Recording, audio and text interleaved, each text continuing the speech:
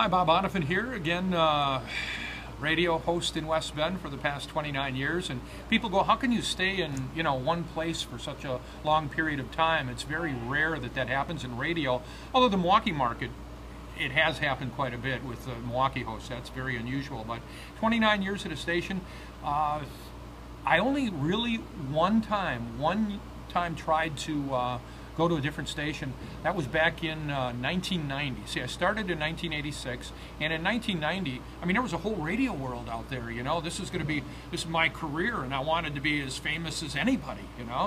And I thought this was just West Bend, so I sent out a bunch of tapes back then, got a number of calls. Matter of fact, Victoria, Texas actually called me, and they flew me and Gail down to Victoria, Texas, and I stayed down there a couple days, looked at the area. They did an interview with me, and it wasn't long after that, I really thought I was going down there. It wasn't long after that I went in for eye surgery, and I found out I had a heart problem, arterial septic defect. There was a hole in the upper chambers of my heart.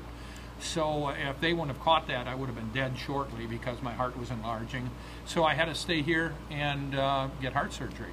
Well, that job was gone. And it turned out for the best, though, because they put me from the FM over onto the AM side. I eventually became program director. I eventually started selling. We had the shopping show, made a very comfortable living in West Bend. There are definitely advantages to staying in one place and in a great community like this because the people just treat you well. You're a big fish in a small pond, and it comes with a lot of fringe benefits. There's no lying. I've been very fortunate. I've had the opportunity to take a lot of trips that I normally wouldn't have done, and the opportunity to have crazy people that actually wanted to go on trips with Gail and I. So I'm very thankful for that. Talk a little bit, Bob, about the success of the shopping show. Yeah, the shopping show, crazy. We had one of the most successful shopping shows in the state.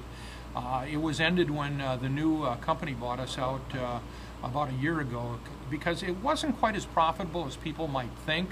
I thought it was a very important programming tool because people enjoyed listening to it. It was entertaining. Even if they didn't buy anything, they were listening.